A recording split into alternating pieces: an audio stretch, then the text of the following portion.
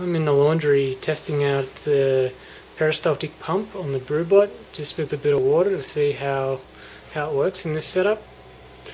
So I've just got the pump temporarily clamped to the lid of the pot, and eventually I'll put some more permanent plumbing in place, but since I just want to test to see how it works, I'm just going from the tap of the pot straight into the inlet side of the pump, and the outlet side goes into the top of the pot over there.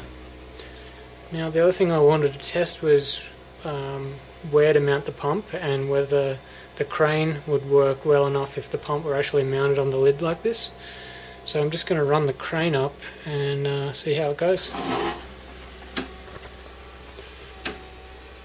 Sounds a little bit slower to my ear, but it still seems to be working pretty good. There's a bit of a click coming out of it. I think the shaft is moving around slightly. But overall not too bad. I think that might be where the pump ends up being mounted.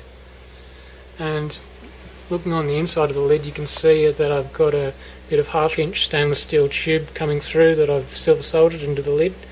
This eventually, or during the mash, will be the top of the mash, so that'll be the wort returning to the top of the mash. I've just got a little bit of water in the pot, and I've also got a bench supply over here, so I'm just going to fire that up at 12 volts and see how the pump runs.